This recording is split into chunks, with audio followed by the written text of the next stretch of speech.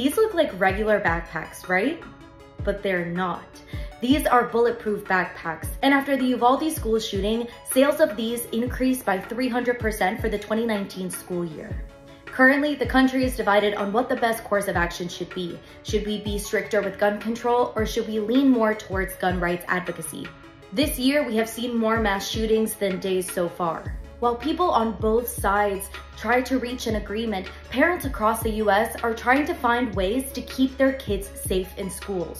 These book bags have a back panel that it is made out of ballistic fiber material similar to body armors and bulletproof vests. The price ranges from $99 to $500, and according to a poll on NBC News, half of adults say that they would feel safer sending their kids to school with one of these book bags.